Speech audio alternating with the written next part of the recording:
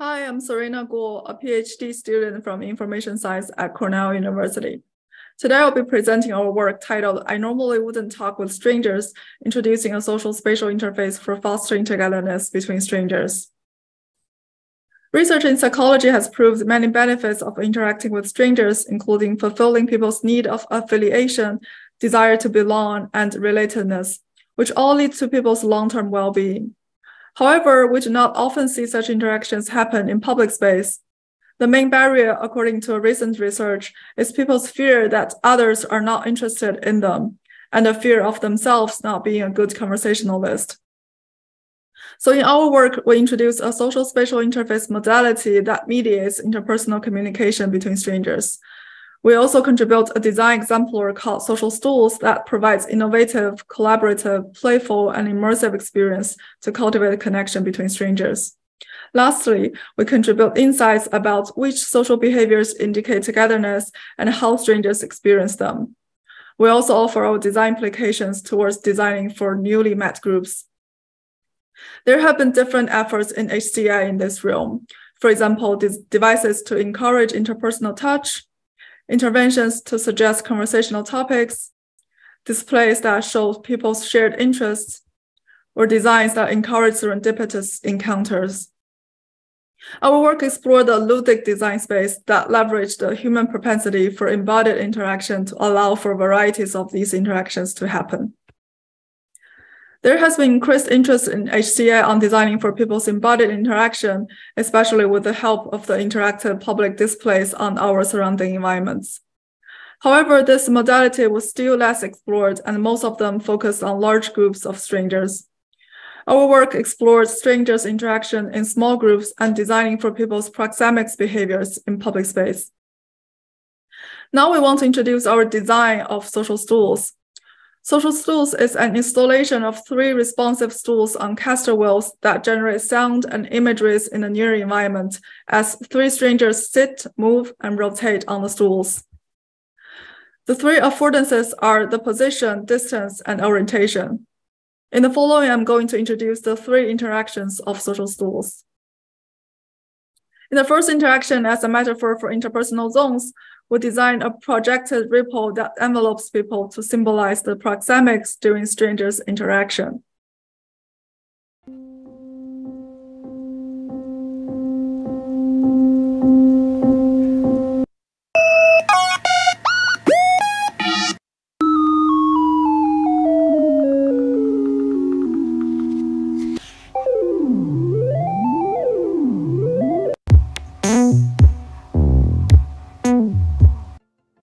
The physical distance between people suggests psychological distance. In the second interaction, we explore the possibility of combining proxemics interaction with the auditory senses. People's body orientation suggests attention or a start of a conversation. SocialStools registers these nuanced social behaviors by projecting interactive imageries on the floors when users rotate themselves to orient towards or away from each other. Our system is comprised of 3 stools, a webcam hand above, and a projector. To get the location and orientation of the stools, we put markers on them and utilize open source computer vision framework to track the markers. The research question we were interested in is, in which ways can a social spatial interface foster togetherness among strangers? In order to answer that, we conducted qualitative lab studies and we report our findings in the 2 categories: the behavior patterns that we analyze from the video recording, and participants' experience that we analyze from the interviews. We conducted the study with 36 participants for 12 study sessions, each with 3 participants. We asked them to imagine themselves in a transitional space like an airport terminal, and they could freely explore the stools and talk with each other. The experiment itself is 20 minutes, and the researchers gave no instructions to them. After the study, we conducted semi-structured focus group interview and individual interview to understand the thoughts behind their behaviors. The 3 interaction sessions were randomized across the groups. We look at 3 different kinds of behaviors: verbal, nonverbal, and synchronized movements. Verbal behaviors were grouped into 3 categories. The first is talking directly about the design. One example was A participant said, when you move, the visual looks like water. The second category is talking indirectly about the design. One example was a participant said, I have to take a swim test today after seeing the ripples on the floor.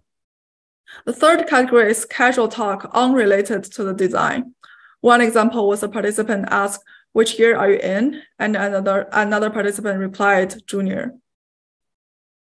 We mapped these verbal topics with different color blocks on the timeline. This is one group of verbal behaviors with a mixing of 3 kinds of talks during the study. We also look at these nonverbal behaviors. Behaviors of people looking down occurred when people were exploring the design, and looking up when they try to understand how the system works. Touch was least observed, only occurring in 3 groups. This is an example of one participant touch another one to help her to rotate. This is an example of the participants squeezed in the center to explore how the visuals could change with their movements. They used their legs to touch each other. Laughter occurred in most of groups with 59 times at the most in one group. Eye contact also occurred in most groups with 81 times the most in one group. This image shows one group's nonverbal behaviors. People in this group have many eye contacts, and 2 of the participants laughed very often. When overlaying with verbal analysis, we found that people have more eye contacts when they have casual talks, but less eye contact when they talk directly about the design. This is one group's example showing that. Synchronized movements occurred commonly across all the groups. For example, this is one movement pattern that people synchronously rotate in a circle around each other. Please refer to our paper to see other examples.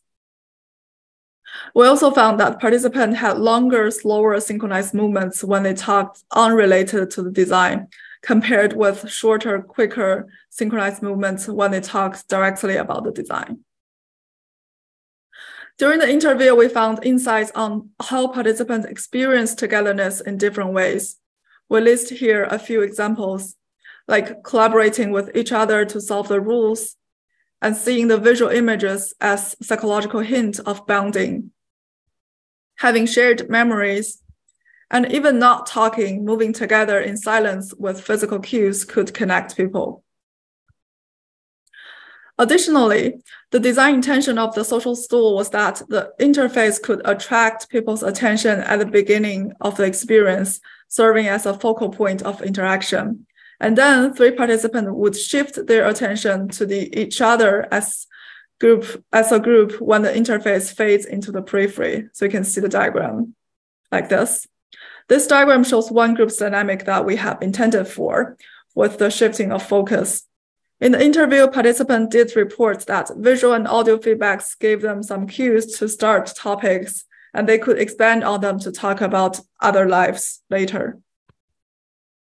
Interestingly, we observed patterns of group behaviors that diverted from our design intention. It shows that there isn't one way of building a sense of togetherness between strangers. The dynamic environment allows for people to focus on the design, but could also fade away when people want to focus on each other. Depends on different group intention.